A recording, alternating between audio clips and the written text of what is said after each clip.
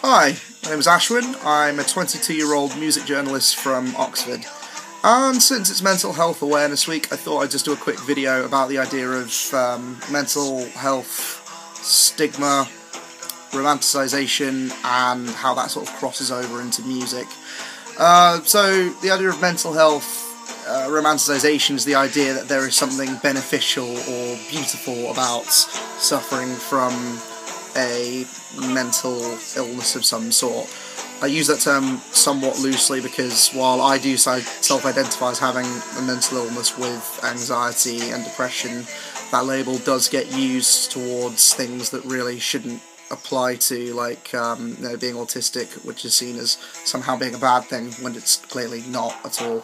That's a completely different issue. But yeah, so a lot of my artists that I've liked over the years have suffered with mental health issues or still are suffering, and in some cases have even taken their own lives as a result of having mental health issues. So ones I can think of off the top of my head, it's like Ian Curtis, Nick Drake, Elliott Smith, Kurt Cobain, and Mark from Sparklehorse. And a lot of these artists did write very sad, melancholic music with some very blunt messages about their mental state at the time, but I don't think that necessarily means that it's a sort of cry for attention or something that should have been looked at the time. A lot of these people, when they died, their fans will will look through their music to see if there was any sort of warning sign, and I think that's something that's quite a natural response when it's someone particularly that you know has died, and you want to think of any sort of warning signs that weren't immediately obvious and apparent. But I don't necessarily think that that's a romanticisation, because I think that's generally what they were feeling at the time, or what those people are feeling now. And I think, the more you can share that with people, the better. And I don't think anyone who listens to that necessarily thinks that being sad and depressed and having poor mental health is something to aspire to.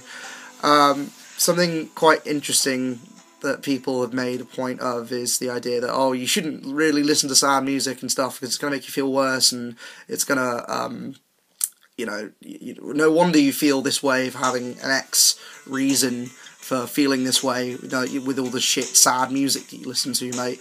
I don't think that, I think that, people can identify and have catharsis with music, and it doesn't necessarily mean either that they are going to go to those extremes, that the things that people are talking about in the songs.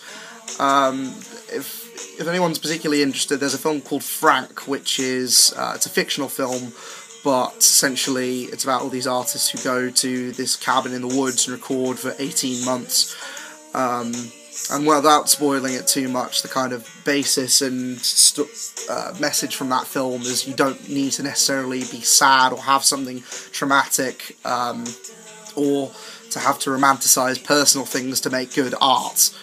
And I think that's a really important distinction to make, because a lot of music is, it is very sad and melodramatic. Even on music I write, I know that even though my mental health isn't the best, I look back on it in sort of rationality and decisiveness and think, okay, well, what I was writing at the time probably does seem a bit over the top, but I know in my mind that, it was something to get down on paper and express to people at times. It doesn't necessarily mean that, I want people to follow in my footsteps or aspire to this.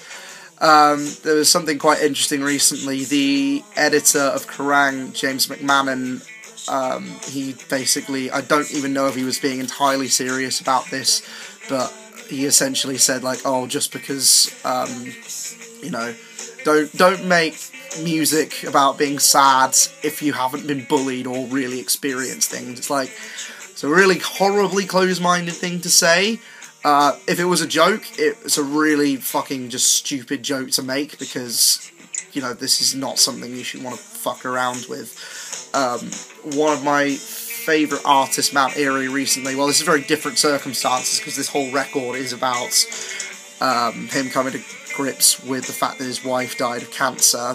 One of the first lines from the first track is, "Death is real, someone's there and then they're not, and it's not for singing about, and it's not for making into art. And I think Death and Sadness, I think in his circumstance it's kind of ironic because he is actually making an entire album about his grief, but I think the message behind that was sort of, it's not something to be taken lightly, and I think it's still something that's up for debate. I think there's plenty of artists where you can be overdramatic and sad, but it works in the context of a song, and I don't think you necessarily have to find deep meanings or relate to the song in the most personal way possible to get your sense of enjoyment out of it, because at the end of the day, it is your sense of enjoyment.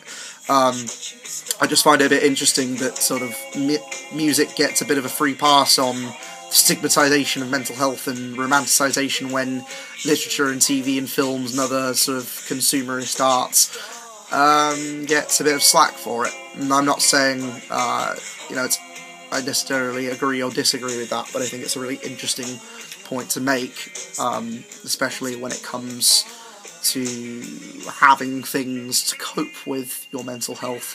And I think it's very subjective to say that these artists are just going to make you feel worse, and these ones aren't sad enough for you. And if you're not listening to this, and you're not going through the same things, and you haven't gone through a particularly traumatic thing, you're not allowed to be sad about it. You're not allowed to necessarily listen to that music, which is really, really, really just not an okay thing to promote to people. But yeah, I would love to hear what you guys have to say about it. I only really touched on a few things here, but like I said, it's Mental Health Awareness Week, and I thought I'd just make a quick YouTube video about it. So yeah, cheers dudes.